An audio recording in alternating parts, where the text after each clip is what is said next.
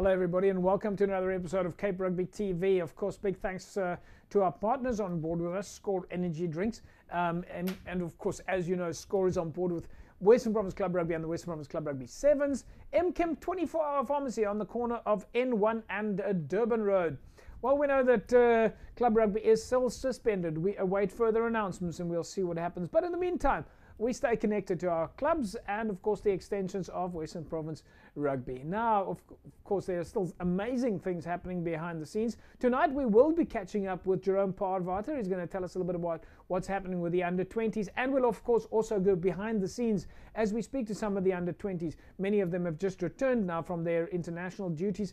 And, of course, they've got the under-20 Currie Cup coming up in 3 weeks' time.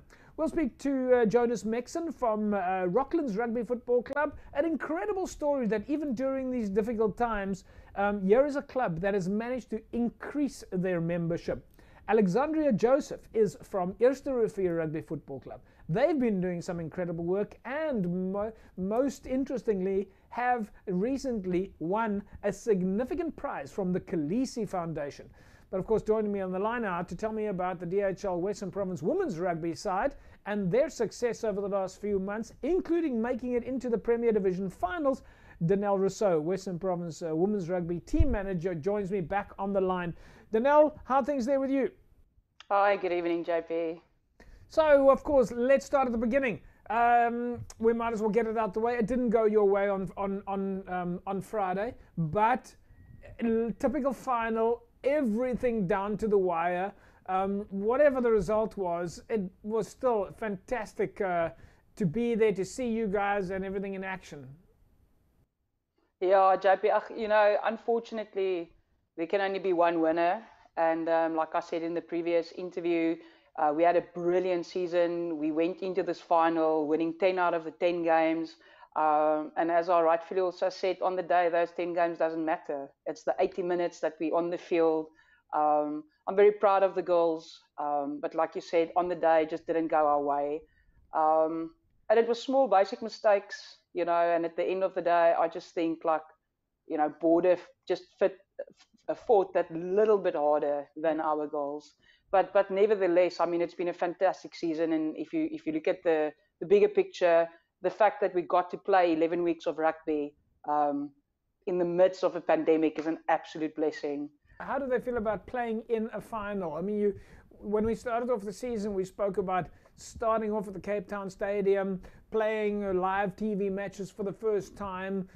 You were playing a derby matches literally on the first time. So if we look at that almost as the first milestone, your last milestone, although you had many milestones in the season, you started off big and you ended off big. Absolutely. I mean, this year it's been absolutely fantastic. I mean, getting the exposure that we got for women's rugby and the support. I mean, there's so many people that's contacting, asking for links, people that didn't even know that women's rugby exists. So the girls was absolutely super stoked to be in the final. And a final is a whole different ball game. It's the survival of the fittest on the day. It's a mental fitness thing as well. Yeah. So I just think, as a former player as well, I mean, I've played in more than one final that we lost to Border in the past. It's an on the day thing. It's a mental fitness thing, and something small can fall through the cracks. And it happens. And I mean, at the end of the day, a big shout out and congratulations to Border and their management and coaching team. They really fought till the bitter end, and they used the opportunities. A kicking game in a final is extremely important. They used the penalties that they got. They converted them. So yeah, I mean, in a nutshell, in a bigger spectrum, I'm very proud of the girls. Hard at the office, hard luck. But I mean, it was still a blast to be on Newlands. I mean, there's not a lot of people that's going to say we played a final in 2021 on Newlands Stadium. It was broadcasted live. So we are very, very, very happy about that. So the girls will, of course, dust themselves off now. They'll go back to their various clubs.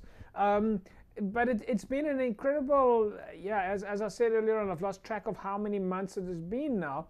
But you started off with a fairly big squad of about 50 or so, and you trimmed it down. But now the girls go back to their clubs. These last few months has been a tremendous amount of experience building with yourselves in the management team, with Coach Laurie and Coach Jongi. You guys have also had exposure to Jerome and Nazim and Labib and the other management team at Western Province. How much of a value, how much experience will go back into the club structures now? An immense amount will go back. I think we've learned a lot. We've learned, I mean, this is the first year that we get exposed to 11 consecutive weeks of provincial rugby. We've never had that ever since the provincial league started. So, and the input that all the coaches and each and every individual brought to the team, and also the exposure that the team got, I think it's going to make a heck of a difference within the clubs. I think it's also really given the opportunity for more women's representatives to raise their hands in respective clubs. You know, some clubs that still doesn't have that. I'm sure after this fantastic season that Western Province had, they would love to be a part of that. And I would really like to challenge them, you know, to start off getting the women's representative. But yeah, a lot is going back to the clubs. Unfortunately, obviously, we're waiting till we get the go ahead for the clubs to participate in a league. We don't know if that's going to happen, but yes, they have all gone back to their respective clubs. And obviously, from next month, Saru, the girls are going to camp in preparation for the World Cup next year. Well, that was my next question. Have there been any announcements, selections made from the Western Province squad into the South African squad that is official? Yes. They've announced a squad of 35 people. Some of the names you might know: Danel Snyders has come through, Zinhle Mapupa is there, Cindy Boy is there, Verushka Grain is there, Rosaline, Sinazu. You know, so we've got quite a few girls there. There's been a lot of questions asked about certain players, the names that's not reflecting there.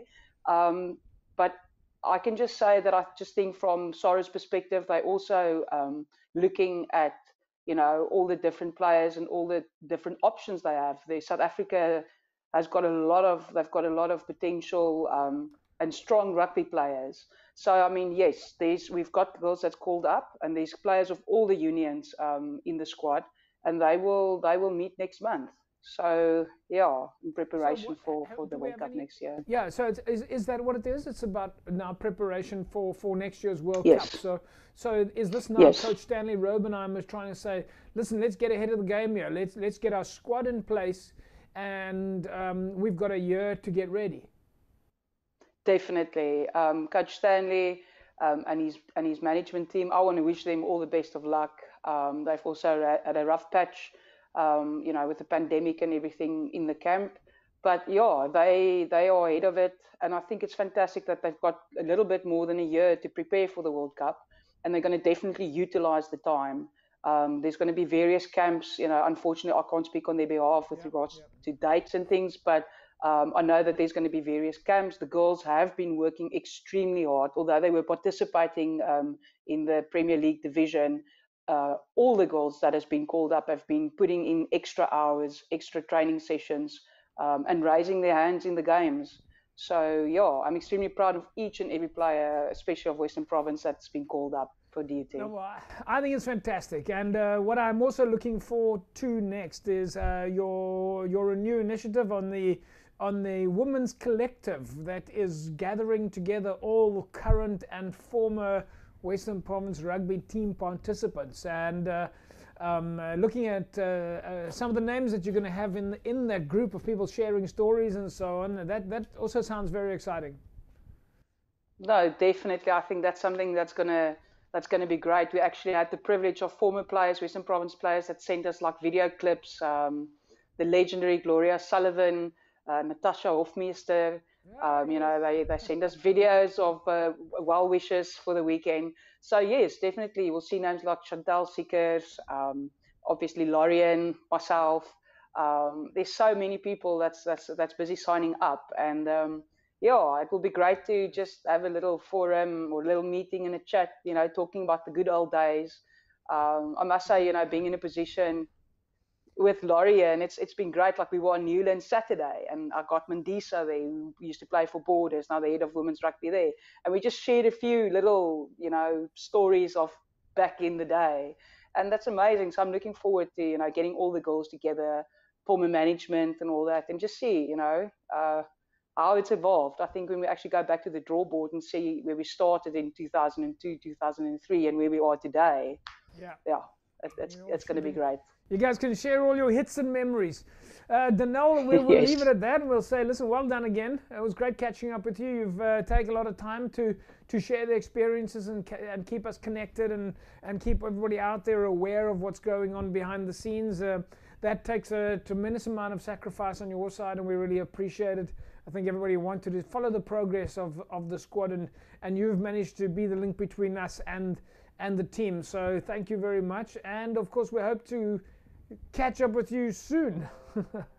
Yeah, thank you so much. It's really, truly been a pleasure. And like I said, I would really like to challenge all the clubs out there, get a women's representative, try to pull together a few goals, and let's make this happen. There's a lot more potential and magnificent players out there that doesn't even know it yet.